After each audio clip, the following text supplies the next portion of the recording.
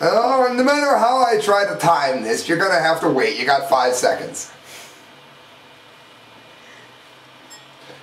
Greetings, unsettled souls, and welcome to The Correct Views. It is Sam Ivey reporting for the Media Speaks. Go to themediaspeaks.com and do me a favor, look up the work of Kyle Court, D. Lake, and of course Sam DeGange. Yeah, that would be me. And when you do, you will find a lot of the most cutting-edge works. If you wonder why I'm talking and typing at the same time, I am not being rude. What I am doing is putting it on my Facebook. And until the time that I actually hit record, I don't get the embed code that lets me post this live. So that lets me be incredibly rude to all of you, which I must do as I put this on Facebook. Come to hear me live at this link. And you know what? They now know where to find me doing what I am doing right now. Thank you for allowing me to be rude because Google Plus made me incredibly rude. It is Sam Ivey DeGange from The Correct Views reporting for themediaspeaks.com. Christelle, you may go if you need to, my behind-the-scenes queen. Alright guys, check this out. For those of you that don't know, spring cleaning, I am going to every single topic that I have that is in my bookmark section. Now guys, that's huge. I mean, that is really freaking huge. I'm going to go through the newest topics, some of which were only posted just today. Some of them have been posted a long time ago, and I didn't have a chance to address them as I should have. So, it's now officially summer. I'm doing my spring cleaning, as it were. I'm going to go through every topic I can get. And by the time this rolls around, I'm also doing it tomorrow. I did it yesterday. I'm up long before Rush Limbaugh is. Let's face it, guys. If it doesn't get covered tonight, it gets cut. And I'm not doing any other topics whatsoever that aren't new. So spring cleaning is underway. This is dated June 12th, and that is very new, obviously. 2013. Snowden, U.S. government has been hacking China. The best way to read this is to go to Infowars.com because the Business Insider has so many freaking pop-ups that I do not suggest going to their site. NSA whistleblower Ed Snowden has told a Hong Kong newspaper that the U.S. government has been hacking Hong Kong and Chinese networks for at least 4 years. The comments were made as part of the South China Morning Post exclusive interview with Snowden, his first since revealing himself on Sunday. Snowden reportedly showed a reporter Lana Lam documents that showed that the NSA had been hacking computers in Hong Kong and the mainland since 2009. Let's face it, let's be real here. This is The Correct Views. This isn't something that Rosie O'Donnell is on. So let's be real, shall we? We hack them every chance that we get. And they hack us every single chance that they get. To say otherwise is stupid. Here's what's happened for those of you who don't know who Mr. Snowden is. Mr. Snowden is an American hero on par with the most important American heroes in all of American history. He proved that the government was spying on a majority of the American population without a warrant, in violation of the Fourth Amendment. And for those of you that might be, I don't know, maybe you listen to Nickelback, maybe you listen to Rihanna, you know what I mean, maybe you're an idiot. Maybe you don't realize that the government did not give us the right that is the Fourth Amendment. According to the Constitution, which you and I were born into, the Constitution, if you are an American, says that these are inalienable rights. These were given to you from God. If you must be an atheist, and I am not, they are given to you by the fact that you were born in this country. And we as a country recognize that these are not rights that the United States government gives to you. These are rights that you have had since you were born. And the Fourth Amendment prohibits the government from doing what it is that they are doing right now. Do you understand? Do you understand what I'm saying here? The government is wrong because you were given these rights when you were born in this country as a citizen of the United States of America. This is also dated June the 12th, 2013, InfoWars. Snowden is just the straw man that Obama needs. I'm not going to get to this, into this in depth. It says basically, in a nutshell, that President Obama is using this current catastrophe as a straw man, as a person to put up, as it were, to take the beatings for what it is that were injustices that were and are still occurring under the Obama administration, just as it did under the George Bush administration. Before you accuse me of being a Republican, I am in fact a libertarian. Go to the article, but what I do want to get to is very much here what it is that there are some things listed here as fact that cannot be moved. And these are, in fact, the four things that I want to get to that are very, very important inside of this article. This is what Obama, your great freedom-loving, transparent, government-minded president, this is what this filthy swine has done. In a way, Congress amended FISA. If you don't know what FISA is, search FISA. The four key provisions that were added opened the doors to unlimited abuses of power, and I'm going to get to all four. 1. Prohibits the individual states from investigating, sanctioning of, or requiring disclosure by complicit telecoms or other persons. Permits the government to not to keep records of searches and destroy existing records. Why even record at all? 3. Protects telecommunication companies from lawsuits for, quote, past or future cooperation, end quote, with federal law enforcement authorities. And 4. Allows eavesdropping in emergencies without court approval. Let me ask you a question. We're just going to address number 4 real quick. There's definitely enough to be argued there on all points, but we'll just address number 4. Who is it that decides what the emergency is? Am I the only person here that finds out to be a really big deal?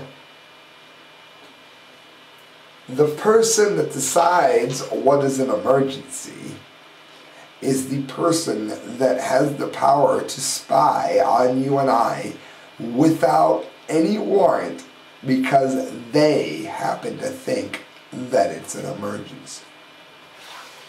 I don't know if I'm going to have time to actually get to the article here, but I will say this.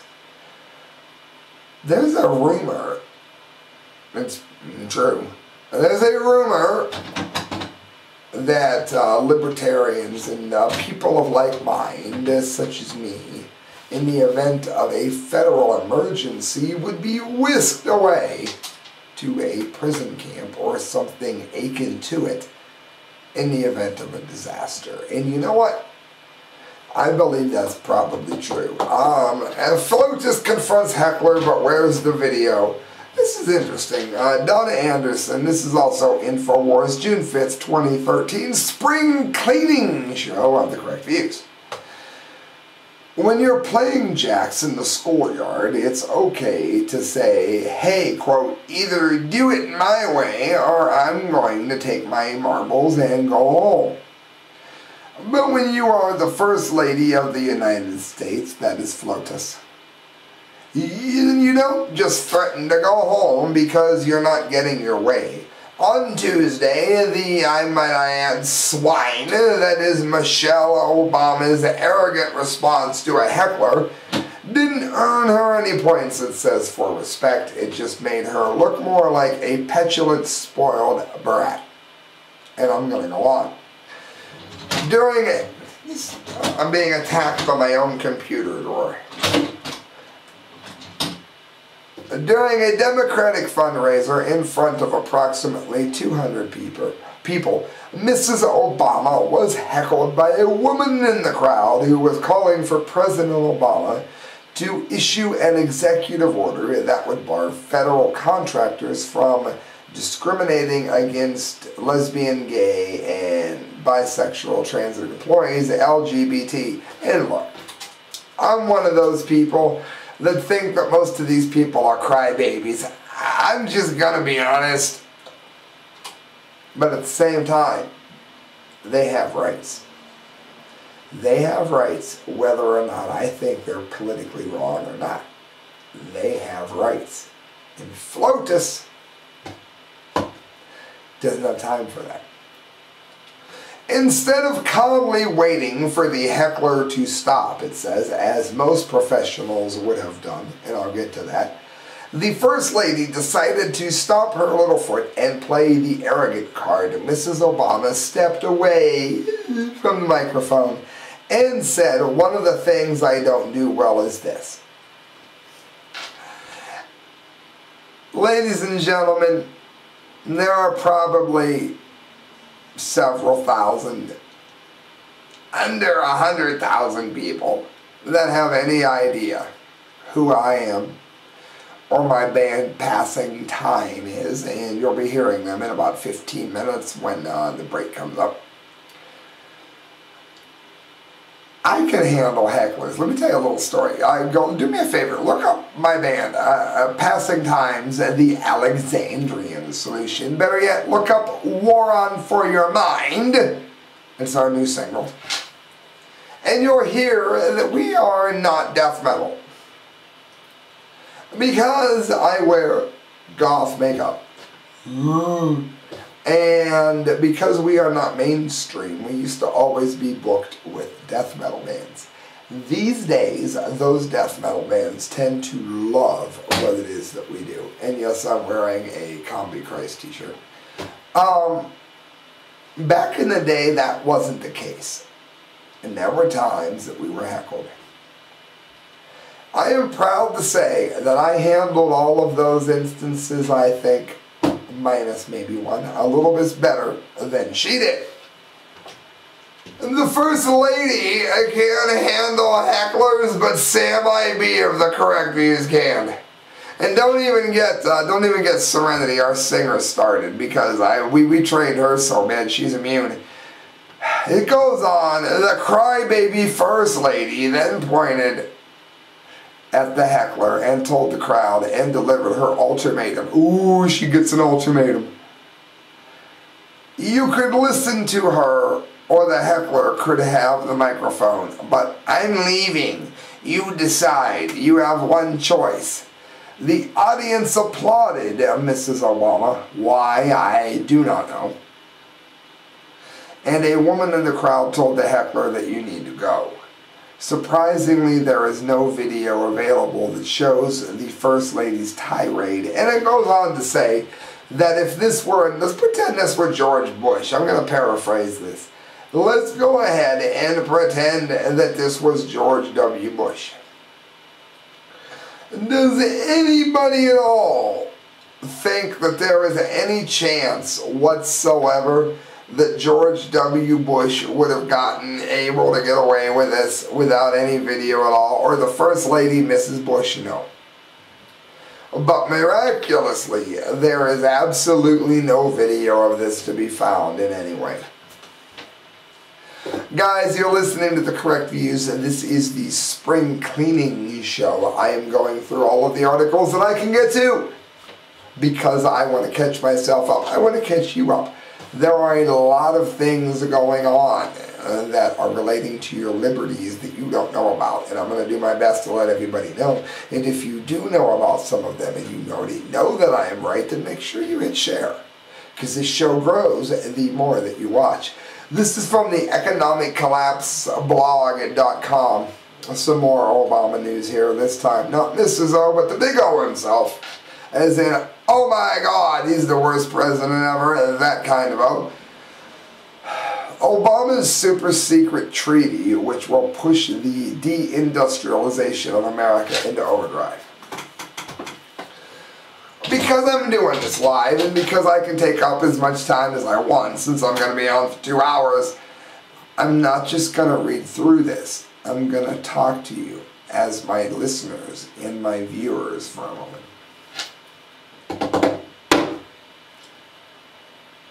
The more that we bring industry and the making of things out of our country, the more, the faster, and the sooner that we bring ourselves into the grip of something that is outside America.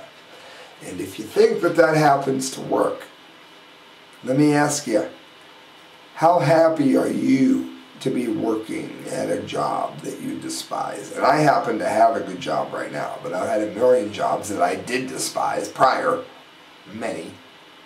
How many of you are delighted at where you work? How many of you would rather have worked at one of the hundreds of thousands of jobs that the American government and the American structure has sent to places like Mexico, China, some instances even India, where they work for pennies on the dollar?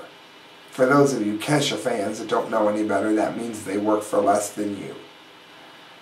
How many of you are happy to be working at your mundane, awful jobs because they sent everything else out of the country? If you are not happy about that, then you need to pay attention to what it is that I'm about to read to you. Again, Michael Snyder, the economiccollapseblog.com. Did you know that Barack Obama has been secretly negotiating the most important trade agreement since the formation of the World Trade Organization? It asks, did you know that this agreement will impose very strict internet copyright rules, ban all Buy American laws, which means keep our jobs here, give the Wall Street big banks much more freedom to trade risky derivatives, and that means money that is not here yet, but that they're going to bank on, that is going to be here, that isn't backed by anything other than the fact that the government will make you bail them out. Enforce even more domestic manufacturing offshore, that is to say, away from this country.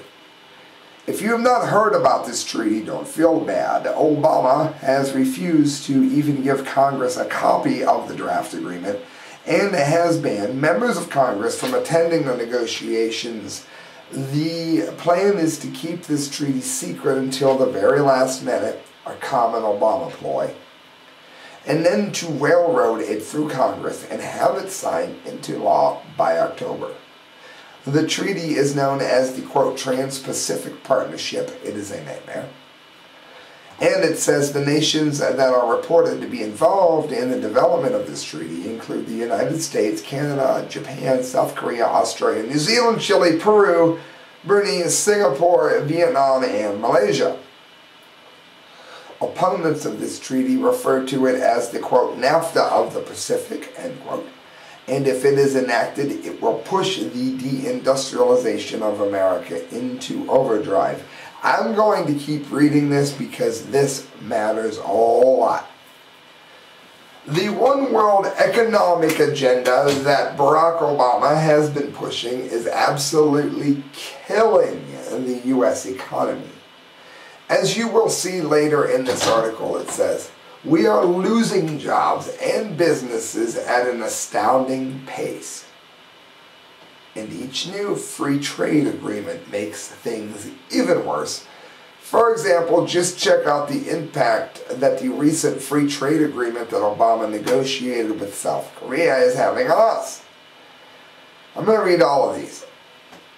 A 10% decline in U.S. exports to Korea.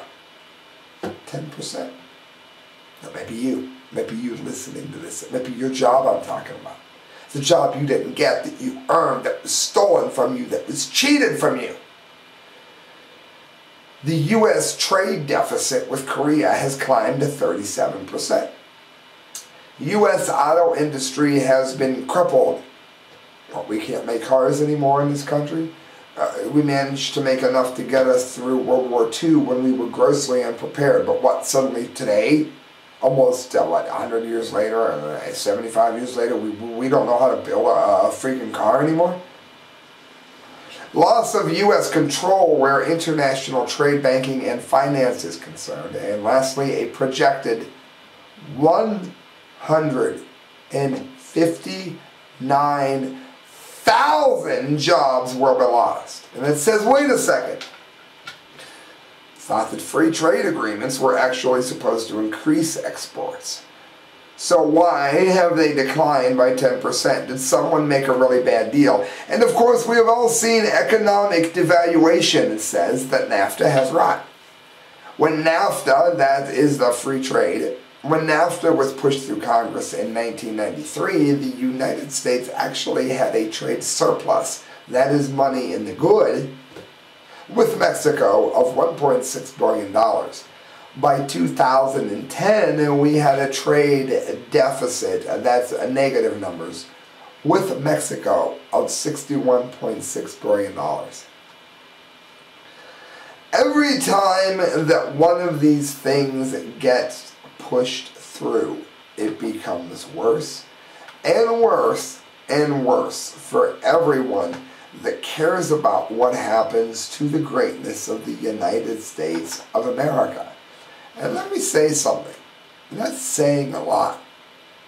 America is not the awful country that so many people believe that it is.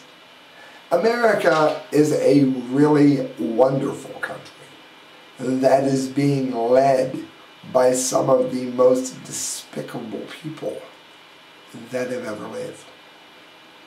America is the reason that you're not listening to this broadcast in German. America saved Russia's ass. Oh, don't you hate when you click an ad and it immediately starts playing? Oh, I can't wait to call you out. Who is this? Look at this. You can't even shut it off. Do not go to Breitbart.com because Breitbart.com decides to play their music real freaking loud because they don't think you can click on the ad if you want it or not. So don't even go to look this jerk's article up. I'm going to go back to where I was. These things really matter, people. They really matter a lot. And the way to fight this is by knowing about it. It's by watching this video. And it's by sharing this video with other people.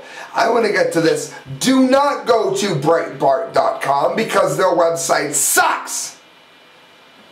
However, I will give you the quote and the place to find it if you happen to have a very nice pop-up editor. It plays their video, by the way. It's not a pop-up. 100,000 Christians die for the faith every year, according to the Vatican. Now, I'm somebody that is very leery of the Vatican. I myself am a Christian. I force that on no one, but I do suggest it is the right path.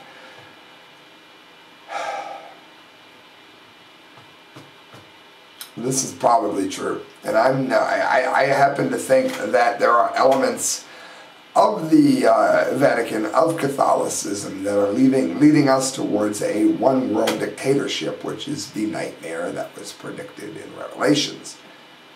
But in this instance, guys, pay attention to this. Even if you're not a Christian, needless to say, this matters.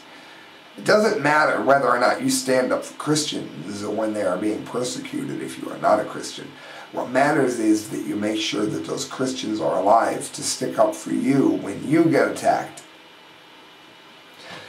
A top Vatican official has said around 100,000 Christians are killed every year for reasons linked to their faith, and pointed to the Middle East, Africa, and Asia as the biggest problem areas. Again, Israel and Islam, in terms of their nations, lead to a lot of injustices to a lot of people.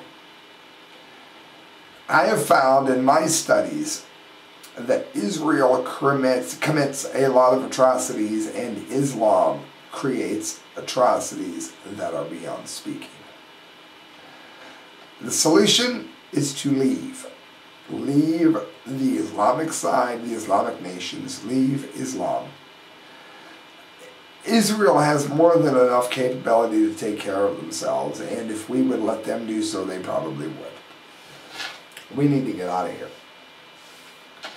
Monsignor Silvano Maria Tomasi, that's my dad's middle name, was quoted by Vatican Radio on Tuesday as saying that the figures were shocking and incredible. Tomasi said Christians were also forced to leave their homes and to see their churches destroyed in some parts of the world, and were often subjected to rapes, kidnappings, and discrimination. America's done a lot of good there, haven't they? The Vatican official made particular reference to the kidnapping of 2 Orthodox bishops near Aleppo in Syria last month. Religious freedom is beset by, quote, sectarianism, intolerance, terrorism, and exclusionary laws. He said, while also pointing to expectations like Bangladesh, where he said rights are protected. Another senior Vatican figure, the Secretary of Pontifical Council for Justice and Peace, Mario Tosso, said recently that discrimination against Christians should be countered in the same way that anti-Semitism is, and Islamophobia. I agree with that. Why is it that the only people that really ever get a pass here are non-Christians? Why don't people ever stick up for Christians? Well, not ever, but not usually stick up for Christians.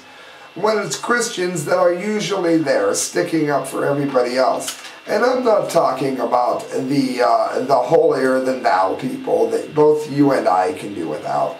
I'm talking about as a whole. Christians have historically done a lot of good. Yeah, there was the Crusades and the Inquisition. But granted, nobody at all can claim that they have a religion that has never caused any problem if they've been around and had any exposure for any length of time. What matters the most here is who is causing the most trouble now. Many would argue, maybe it is Christians. Many would argue that the whole problem itself is that religions do not, in fact, respect. I'm typing and talking at the same time. For those of you, it doesn't really matter so much which religion it is. Maybe it's the fact that religions of the world do not necessarily respect each other the way that they really should. And maybe that in and of itself is the big problem. Maybe it's more important that we look back and realize that not everyone is going to agree with us. But maybe it's a really tangible, good idea for us to respect each other and allow each other to live. Whether it is the Jews that are being persecuted in Russia or Germany, or whether or not it's the Christians that are in fact being persecuted today. Maybe the most important thing we can do is realize we do not need to be killing each other. And unfortunately, there used to be a time in Christianity when that meant Christians persecuting those that are not Christians at the edge of the sword. Unfortunately, again, today it seems to be Islam, and that is radical Islam, that is creating that problem to a large extent today. It doesn't matter who's doing it, people. If we don't learn how to unify, then we are going to allow our governments to spy on us regardless of where we are, and we are going to be a lot less stronger because we are fighting each other instead of unifying. You're listening to Sam IB on The Correct Views. I'm going at this for 2 hours, a half hour whap in the can, brought to you by Media Speaks. Do me a favor, look out how to hit some of the ads on that site. Look up the PAC sites. Look up how to protect yourself. Are you going camping this year? I'll tell you what, you want to go check this out. There are ads. There are sites. Value PAC. I can't say enough good things about it. There are more than enough things there to make sure that you want to check this out. Maybe you're just going camping this summer. I'm going to be real. Maybe you're not a prepper. What you're really doing is just going camping this summer. That's all you're doing. But guys, before I go to the break, I was going to do this after the break, but I'm going to do it now. Nitro-pack.com. Are you going to remember that? No. So go to themediaspeaks.com and just click on the ad. They have some of the most awesome deals there that you're going to ever see. If you're going camping, you're going to get a tent there that's going to set you up all summer long. Summer just started here. And they got the AMK kit, Trauma Pack with Quick Clot. How many of you know somebody dumb enough to cut themselves or burn themselves so badly starting a fire in the middle of the summer that they might need something like this? Maybe you know me. Here's where you go. NitroHalfandPike.com. And check this out. $42.95. You're going to find it everywhere else. $48. You might even find it as high as $50, $52. Go to themediaspeaks.com. Click on Nitro-Pack. It's a Nitro Pack ad. Look at what they got. If you're a prepper, you're going to be in heaven. Maybe you just want a happy summer of camping. You're still going to be in heaven. I'm taking a 4-minute and 16-second break. You are listening to The Correct Views, brought to you by Nitro Pack.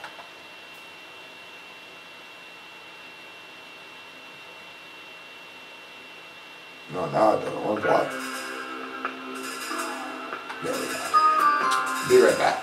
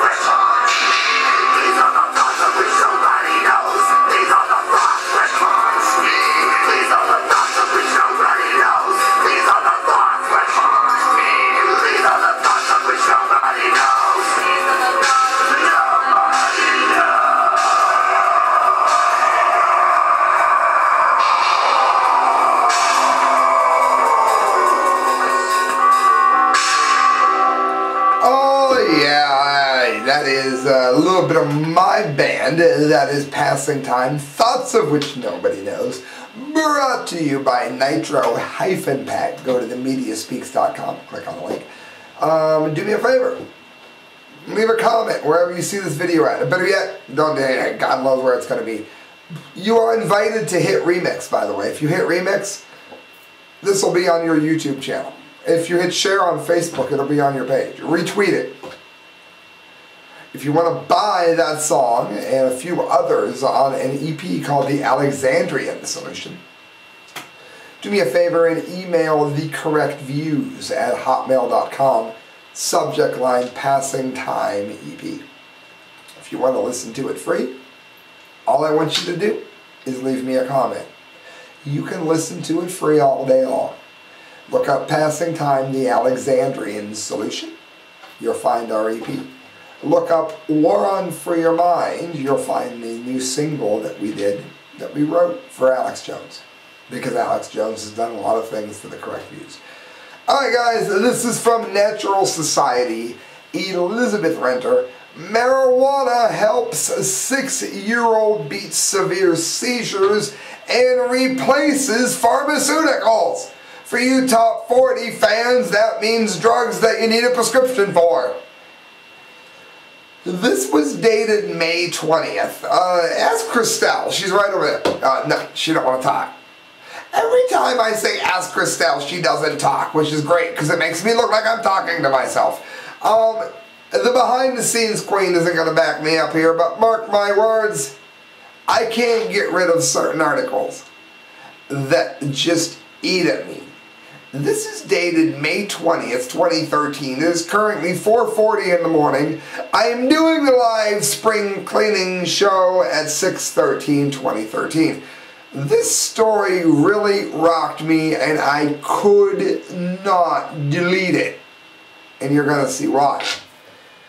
As if the medical marijuana industry wasn't controversial enough, it says, with opponents arguing it encourages drug addiction and crime and supporters citing years of research to the contrary, there are now children benefiting from it. Oh, but marijuana is so bad for the children. Christelle is laughing till she could almost cry. Anytime that you hear, I wish you would talk. Anytime that you hear for the children, it means screw the adults. That is exactly what it means. While there are several cases across the country of children being given various forms of cannabis, that is to say variations of THC, which is found in marijuana, to treat diseases and illnesses, the case of 6-year-old Jaden David is getting a particularly heavy dose of attention, where marijuana helped the boy beat severe epileptic seizures. Oh, but doesn't Child Protective Services need to come running to their rescue? Sing Ohio, we're running into their rescue to save the children from the marijuana. Sing Ohio, no! And I'm being silly, but listen to this, people. Let's be real. Jaden suffers from something called Dravet syndrome, and I'm not going to play around anymore. Listen to this. Jaden suffers from something called Dravet syndrome, a form of epilepsy that results in frequent and painful seizures. In his short life, he has been rushed to the hospital a total of 44 times. Did you see why I quit playing around? Listen to this. In an effort to control these seizures, doctors had the boy at 22 different had the boy on 22 different anti-seizure pills each day. Sure, they helped to control the violent seizures, it's written, but Jaden was left immobilized by their strength. At wit's end and nearly suicidal, Jaden's father turned to medical marijuana. For the first time since he was an infant, Jaden went an entire day without a seizure. And I'm going to keep reading. Reading. I'm from Ohio. He's in pain and suffering and crying, explained his father, of Jaden's normal daily seizures. You can't help him no matter what. Well, what are you supposed to do? You have to do whatever it takes to save their life. Jaden's father, Jason David, uses non-psychoactive form of marijuana. This means that his son doesn't experience any sort of high. Do you hear me? He's not getting his son stoned. This means that his son doesn't experience any sort of high, aside, of course, from the high of being pain-free. And I say God bless him. While he still doesn't talk, Jaden is now more active than ever, running, playing with friends, and swimming at the local pool. There was a time when he couldn't eat solid foods or function, it says, because of a steady stream of pharmaceuticals. His father was taken to calling the medicine, quote, miracle marijuana, as opposed to medical marijuana. This is similar to the experience that another 3-year-old boy had where marijuana oil actually helped beat cancer. And you can find the link at Natural Society. Marijuana helps 6-year-old boy beat severe seizures, replaces pharmaceuticals. And yeah, I'll tell you what. I told my girlfriend, come on, Christelle, come. No, she's not coming on camera. She never comes on camera. I told the beautiful Christelle, I wish you would have gotten out of bed. I work midnights. We have strange hours. You are watching me late night, not early morning. It's 4:45 in the morning. It's early for you. No, no, no, no. It's very, very late for me. I told Christelle, I wish you had gotten out of bed because I interviewed a hemp oil girl, and look her up if you don't know who she is. And in every way that is not disloyal to the wonderfulness of Christelle. This girl's the most amazing girl I've ever interviewed. For those of you that don't know, go to themediaspeaks.com and look up Hemp Oil Girl. She had a brain tumor. She talks about it the way that I might tell you that I fell off of my skateboard. It's like, oh, you know, I was trying to hop up on the steps and my fat ass slipped off and I fell on the ground and bruised my ass cheek.